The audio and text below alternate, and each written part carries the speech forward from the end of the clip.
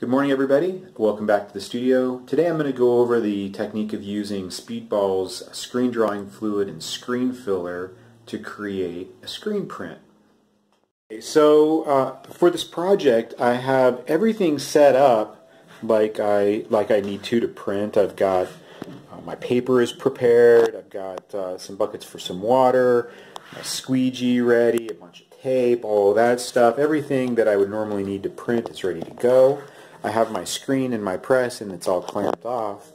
What I'm going to do is make a bunch of polka dots on a bunch of different papers that I'm going to use later in projects for collage and mixed media paintings. And so that's what I'm going to do with this project.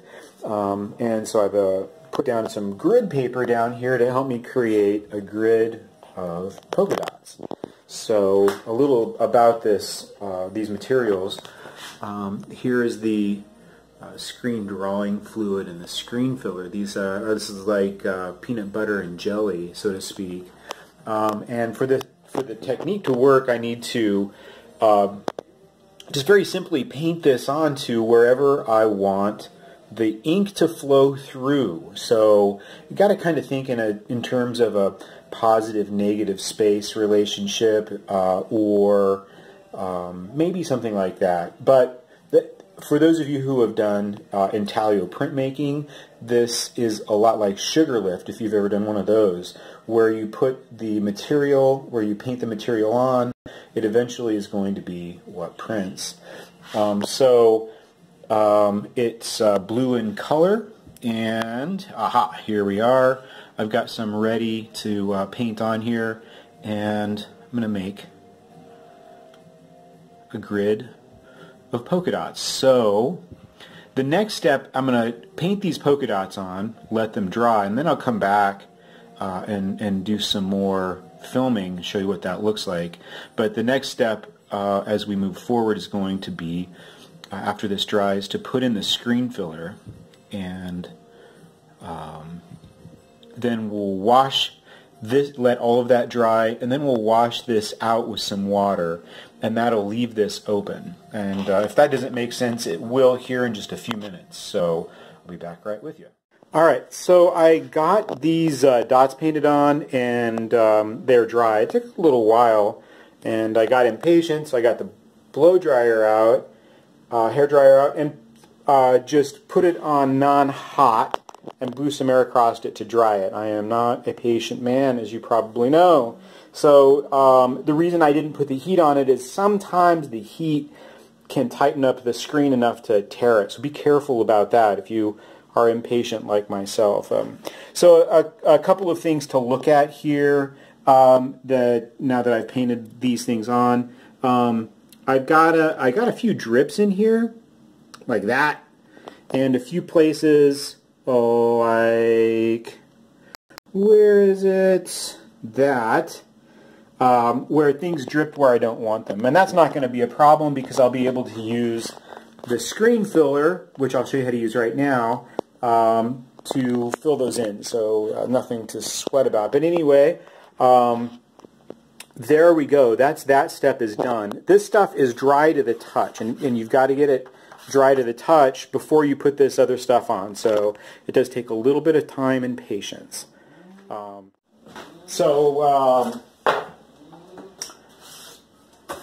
going to paint this stuff on now. There are a couple of ways to apply the screen filler.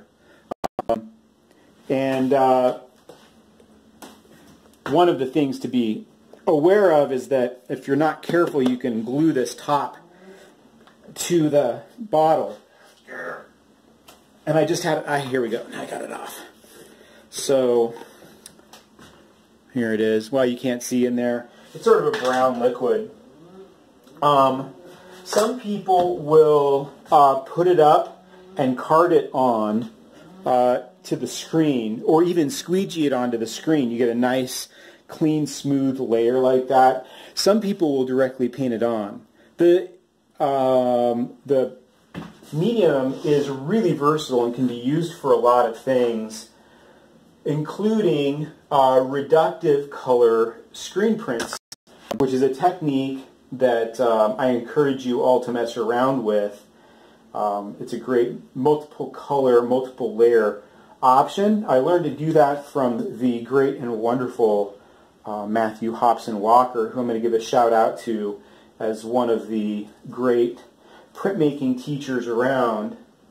So what I want to do is put this stuff on. I need to keep it very, very thin. It needs to be thick enough, but not too thick. If it's too thick, it will become problematic when I am printing.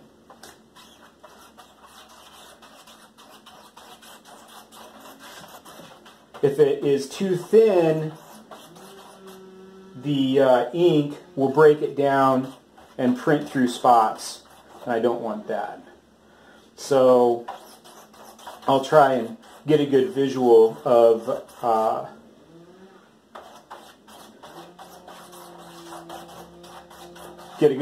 it after I have this all painted on here.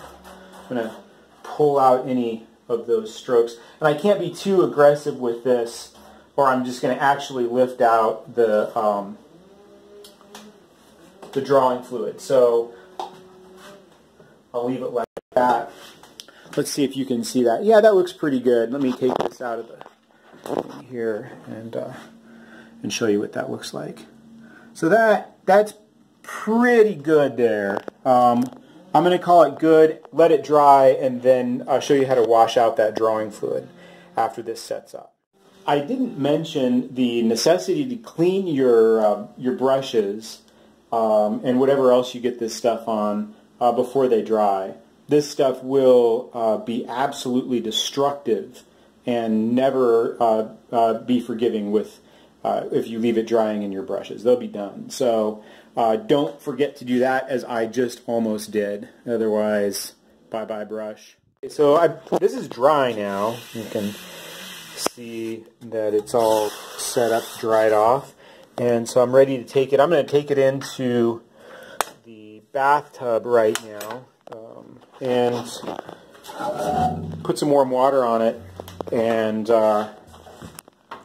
lift that out. So here we go. There we are.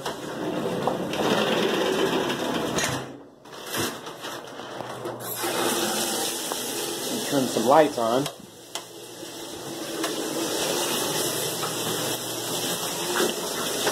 Alright, sorry about all of that. Okay. I'm going to get some water on this and just kind of patiently lift that out. And you can see where that drawing fluid is beginning to lift out. Now I need to be patient about this. I can't get too crazy and scrub it out. And, I don't want my tape to lift off either, but you can see that it's all cleaning up. So I'm going to spend a few minutes doing this, show you what it looks like when it's done, and then we can begin to print. So I got this cleaned out as well as possible, as you can see. And one of the things that I did that I probably shouldn't have done when I was brushing on the screen filler, well, I was too aggressive with it, and I ended up lifting out some of the drawing fluid in some of these spaces. So the circles in some spots got filled in a little bit with the drawing fluid. So I don't recommend doing that. I got busy chit-chatting and got too assertive with it there in the middle. So that's what is happening. For what I'm doing, though, I kind of like that random brokenness, so I'm not even going to fill it in. If I did want to fill these spots in and correct the edges there, I could come back in with a brush and repaint those spots in that are open where I don't want them to be, and I could remake those round again. But I'm going to just go ahead with it and begin to print. What I'm planning on doing with this project is a reductive process where my first layer I've decided to print in a cyan because I have that laying around. I want some blue to go down first. I'm going to print that cyan layer, and then I'm going to print 4 or 5 layers on top, and I'm going to, between each layer, I'm going to paint out or reduce the size of these circles in a way that will be dictated randomly by the roll of the dice. I'm going to start getting this print done. I'll print 1 or 2 and then show you. Then I'll come back toward the end of the process and show you what they're looking like. Let me be more clear while I'm at it. When I say reduce the size of these, I mean after I print this first layer in blue, I'm going to come in, clean this screen, not take the screen filler out, and paint out some of this. And I'll come back. Actually, I'll come back and show you that. So I'm being as clear as a bell about that. So, but for right now, I'm going to go ahead and start laying down some color. I've got the color mixed up. I've got my squeegee. I've got the paper. I've got everything laid out here. I am going to utilize a flop for registration purposes, but I have taped off this so that I know where to lay this paper that is all cut the same size. Go ahead and put down a little bit of spray fixative to make sure that this doesn't move a whole lot. Get some of that tack off there. Now, here we go. Excellent. And perfect. All right. Get on out there. Color. Remember, hold this from the center. Flood. And print. Flood. Tap that off, and here we go. Come on up, baby. There we are. Layer 1 of some cyan polka dots. Alright, I'll come back after I get a bunch of these printed and demonstrate how to embark, let's say, on the adventure of reductive screen printing. So, quick brief tip here. So I want to print on this distressed paper. This paper's been dyed, and then bleached, and then scraped into several times. But I'm gonna go ahead and print into it. It's obviously a different size than what I was printing on before, which is what this flop is for. So this 7mm acetate that's taped down here flops down and flops back up. I've printed on it so I can pull this back up and see exactly where the image is going to lay onto this paper.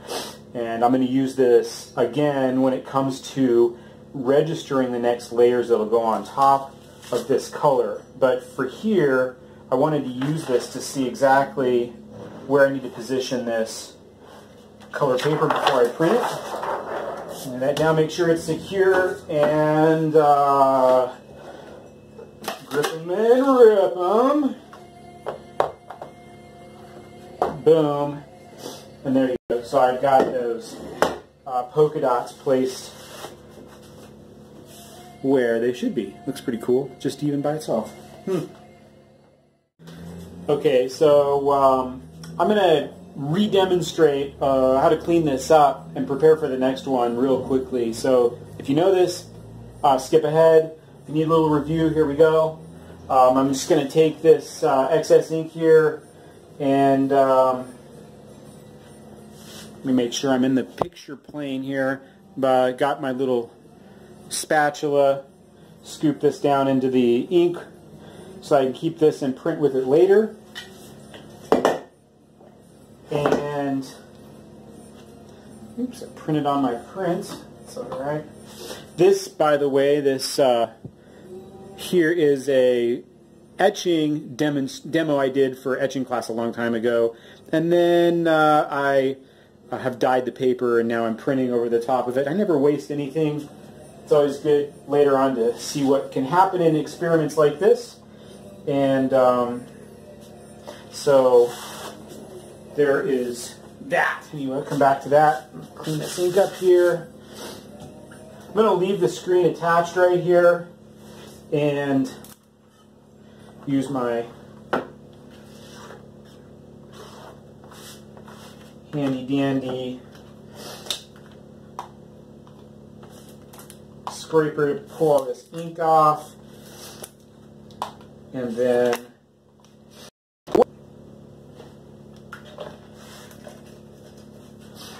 let's see, I've got my sponge, some water. Since that's all taped off on the top with that white tape, it cleans up really nice, easily and efficiently. And off the back as well, clean this up. And I'm going to scrub this screen out a little bit more with some wet water, let it dry so that I can go on to the next step, and I'll be back. All right, ready to go on to round 2 of this to reduce this or get ready for the reduction part. I'm going to apply some more screen filler here, and before I use it, shake it up real well, make sure it's good mixed up. And also, one thing to keep in mind with this stuff is to keep the rim of the top and the sides here clean as possible. Otherwise, it'll glue itself shut, and it is a bear to get open. I'm going to put a little bit in a souffle cup to use while I'm doing this. So when I paint this stuff into my drawing here, it is going to dry, of course, and then inhibit the color from going through. And I'm going to register this right over the cyan that I printed. So wherever I paint this is going to keep the cyan color, and the next color that I use, which I think is going to be a sort of a light medium value gray in there too.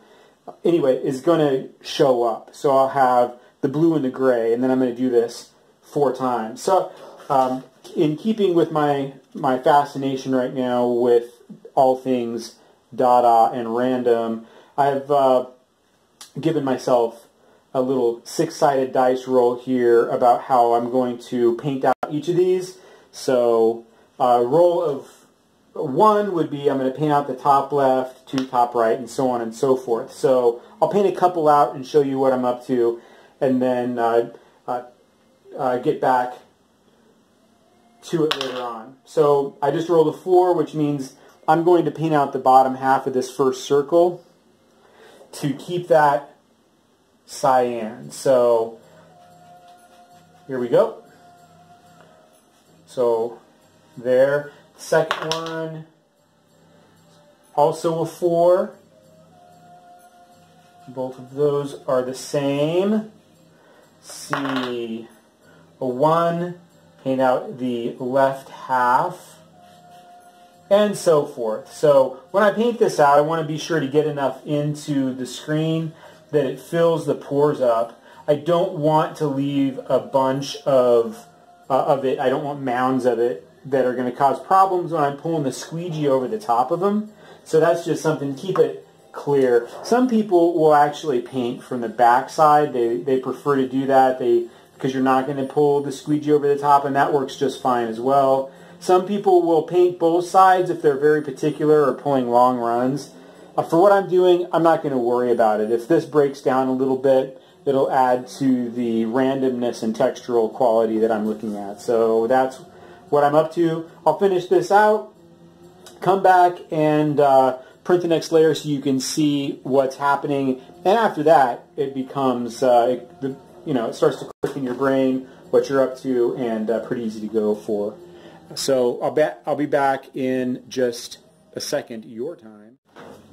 All right, so I got all of my randomly painted out bits done, and this is dry, and it's really important to let the material, the medium, dry fully before I go and print on it. If it's still wet, the moisture in the ink is going to break this down and eventually lift it out and undo everything that has been done. So really important to let that fully set up. and I am going to go ahead and begin to print this. The first thing I want to do, though, is I want to print it on the flop. So I'm going to clean off the ink from the last print on there. This is a nice thing about a nice thicker acetate. 7 mil is my favorite. 9 mil works great. 5 mil will work in a pinch, but it is pretty thin and can bunch up and cause problems. Get wrinkly. Don't want that. Don't want a wrinkly flop. All right. Let this dry a touch. Feels good. And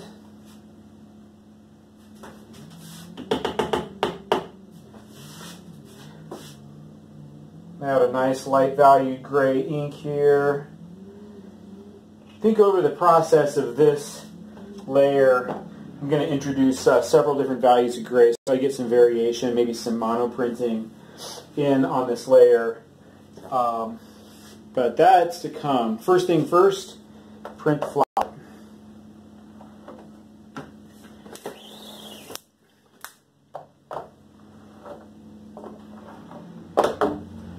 There we go. All ready. And that will allow me to, with these prints that are not the regular size, lay this under here and get that registered exactly where it needs to go to line up and register with the previous layer. Come on, baby. Lay down here.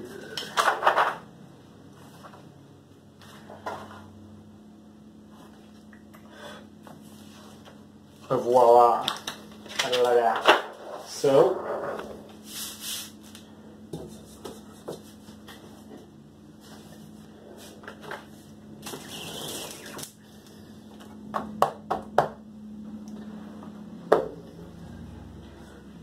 beauty.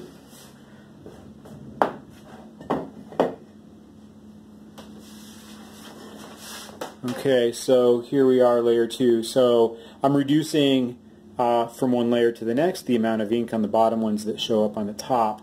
And I'm going to go ahead, turn this off, finish printing this layer out, and get back with you. I'm going to do another random die roll and paint these down again. Show you what that looks like. Back in a few. So this is all cleaned up.